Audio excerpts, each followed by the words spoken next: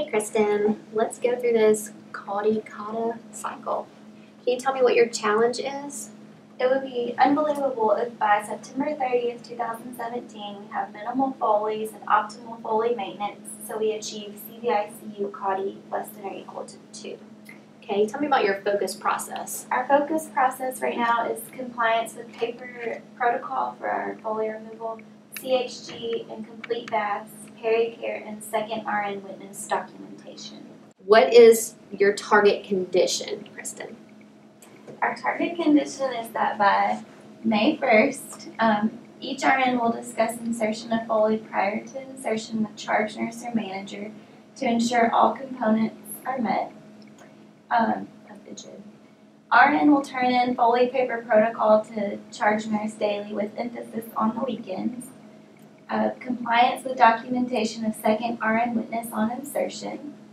Patients with Foleys will have complete baths, CHGs, and peri-care done. And the process metric for that is we want Foleys greater than 5 days to equal 2 or less, and Foleys greater than 2 days equal to 4, with our lowest repeatable of 29% plus 20 minus 38. 100% Foleys discussed upon insertion. 100% compliance with turning in the paper protocol sheet, 90% compliance with CHG, peri-care, and baths in the 2-week period that will be measuring this, 100% second RN witness documented with an outcome metric of CAUTI is equal to 2. Okay, in your current condition, what is your actual condition now?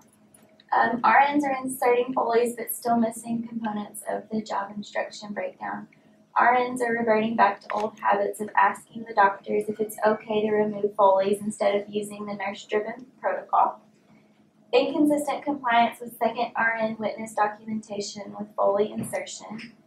We're not sure the percentage of patients with Foleys that receive complete baths, CHGs, and peri-care. For that, yesterday we had 54% Foleys with greater than 2-day Foleys equal to 7 and greater than 5-day Foleys equal to 4. Today was 37% of patients with Foleys. Greater than 2-day Foleys was equal to 3 and greater than 5 days still equal to 4. For April, our lowest repeatable was 33% positive or plus 63 minus 39. 100% of Foleys were discussed upon insertion. Our percentages for bath, CHG was 86%, peri-care was 85%, complete baths was 89% per our audit tool for the first 2 weeks in April.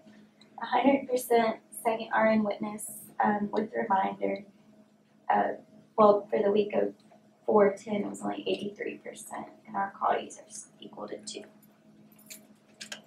Okay, so what was your last step?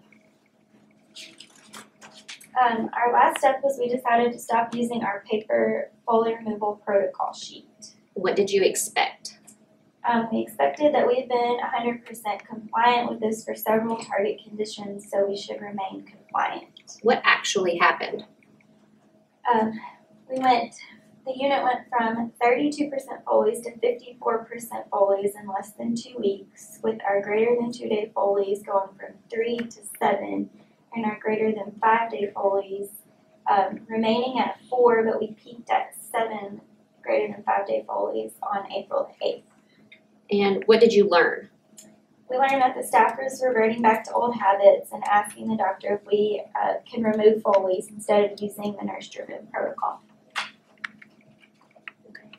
So I see that we've had a big peak from yesterday to today. So can you show me kind of what's going on with our data that you're collecting? So if you look at April the 5th, you can see that we were going down on our percentage of Foleys, and this is when we stopped using the paper Foley removal protocol, and then we've kind of jumped way back up this week. These past 2 weeks have gone up, and even if you look, our greater than 2-day Foleys, we were way down and we've gone up as well. And then our greater than 5-day Foleys, we peaked up here, and then we've kind of stabilized around 3 to 4. So what obstacles do you think are now preventing you from reaching the target condition? We're unsure if inconsistent use of Foley removal protocol by staff increases number and length of Foleys. We're unsure if bringing staff to the board will decrease use and length of Foleys. Unsure why staff does not correctly chart CHG baths and pericare.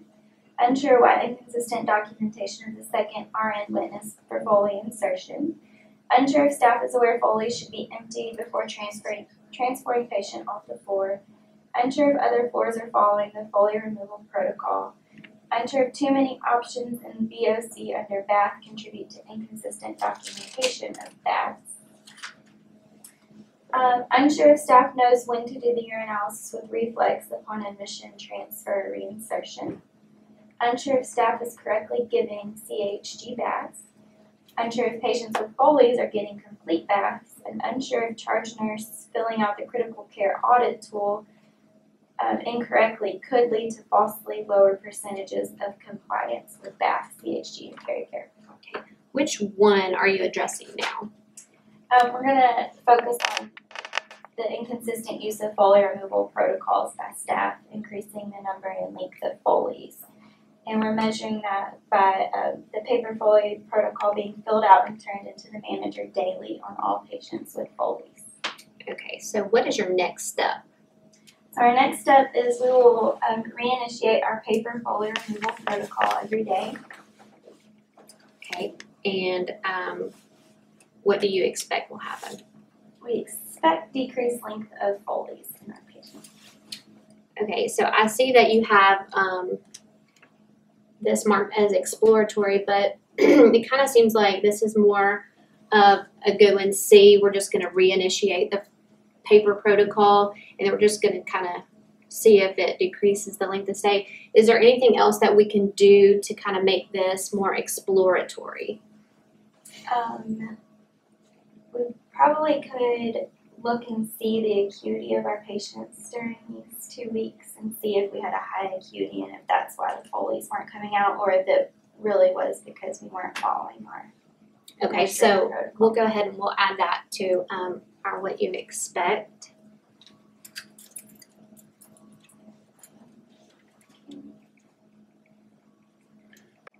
All right, Kristen, so now what do you expect now that we've made this more of an exploratory experiment? I do think that we have had high acuity on our patients the past few weeks, so I do think we'll find that we had high acuity of patients for this 2-week period. All right, and then when can we go and see what we have learned from taking this step? We should be able to research all of this today, probably see this afternoon.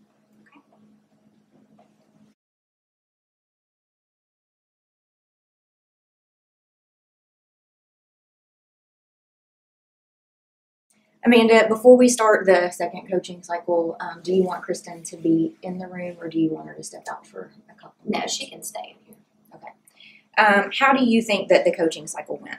I think it went really well. I think we have found a good thing to kind of focus in, and I think now that we have made this more exploratory instead of a go and see, I think we're working closer to her knowledge threshold than we were before.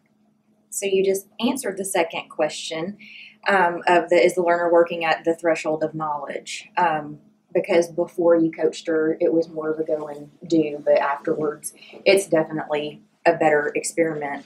Okay, so what did you want to pay particular attention to going into this coaching cycle? I just wanted to see what type of experiment Kristen was going to do, just to make sure that we move from the go and see to a true experiment. Okay, and I made just a couple of notes, but I think that you did a great job as the coach, helping Kristen enhance the next step. And also, one of the things that I wrote down that I wanted to maybe see is the other factors that were contributing to the increased number of Foleys. Like not only the acuity of the Foleys, because I do think there are probably other factors going on also. So like maybe taking the sheet that we went through yesterday, and when we had 54% Foleys, how many of those Foleys were we actually able to remove yesterday? And also, one of the things that we had discussed was starting to look at specific trends, like are there particular nurses who are consistently inserting the Foleys or also not using the removal protocol. But overall, I think that y'all have done a great job with this. Okay, what do you want to pay particular attention to in the next coaching cycle with Kristen?